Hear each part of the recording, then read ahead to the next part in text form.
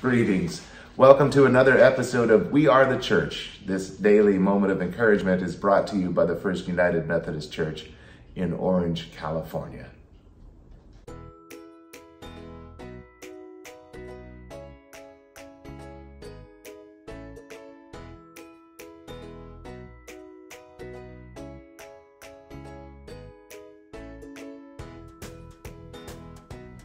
A very good Monday to you, friends. My name is Pastor Bill Johnson. I'm really grateful that you stopped by for this handful of minutes. It's a great way to get our week off on the right foot. Today I'm reading from the Gospel of Mark, chapter 4, verses 35 to 41. Jesus has been teaching and telling parables to a great multitude, and we pick up at the end of a long day. On that day, says the Gospel writer, when evening had come, Jesus said to them, "Let's go across to the other side of the lake." And leaving the crowd behind, they took him with them in a boat, just as he was, and other boats were with him. A great windstorm arose, and waves beat into the boat, so that the boat was already being swamped. But Jesus was in the stern, asleep on a cushion. And they woke him up, and they said to him, "Teacher, do you not care that we are perishing?" He woke up, and he rebuked the wind, and he said to the sea, "Peace, be still." And then the wind ceased, and there was a dead calm. And Jesus said to them, "Why are you afraid? Have you still no faith?" And they were filled with great awe, and they said to one another, "Who then is this, that even the wind and the sea obey him?" And Jesus said to the wind and to the sea, "Peace, be still." In the Greek translation, it's actually quite a bit more provocative than that. He said, "Be shut and put a muzzle on it."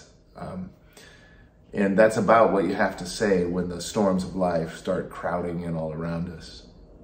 It's the start of a new week. Maybe you've had a good weekend. Maybe you've had some quiet time as you power down for the weekend. But maybe now you have a big schedule in front of you and lots of appointments and meetings and other things crowding in. And pretty soon we can find that the demands that people are making on our lives can come rushing in. Just the demands of life itself, of getting by in this world, can come rushing in and like wave after wave after wave, breaking over the side of the boat and just beginning to pool up around your feet. It can be quite daunting. Plus, we're living in a very noisy age. You walk into a shopping store and the music is turned way up loud so that you can hardly talk to the people that you're with. Restaurants these days have very loud chairs and they're sliding around and people are shouting and yelling, and the music in the restaurants is even louder than the music in the stores. Maybe you have the radio on while you're driving down the street. Maybe you have the news on in the morning when you're getting dressed, or you have the television on at night while you're eating dinner. We're being assaulted by noise. And I live near a busy street. And sometimes people who've been working all week in their garage to make their cars louder decide to test their motors as they're driving by outside. What are we to do with all of this chaos and this noise and the bustling around? Well, that's why we take moments like this, isn't it? So that we can, with Christ, say to the noise of the seas and the noise of the wind and the noise that's just all around, "Peace, be still." But I have a question for you on this Monday morning. What do you do when you are able to silence the world just a little bit, get away, get quiet, and then it turns out that the noise inside of you is even louder than the noise outside of you? You want to know a secret? The same one who can command the wind and the waves is the Lord of all creation. And that means he's able to silence that which is inside of us as well. Maybe the best thing we can do at the start of a new week is say, "God, I've got this churning concern inside of me and it won't stop. Would you send your spirit to speak to the wind and the waves, to quiet me down for just a minute? Because I'm going to function a lot better when I am still at the word of Jesus." Let's pray. God, we need the stillness. We need the quiet. We need you to speak to that which is roiling inside of us and make it calm.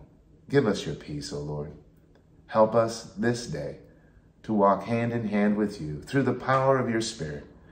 And even though tasks and meetings and appointments and just the general concern we have for the world will come try to crowd in on our life, would you give us a sense of stillness in the midst of all of our external demands, so that within us we may be people of peace. This we pray in Jesus' name. Amen.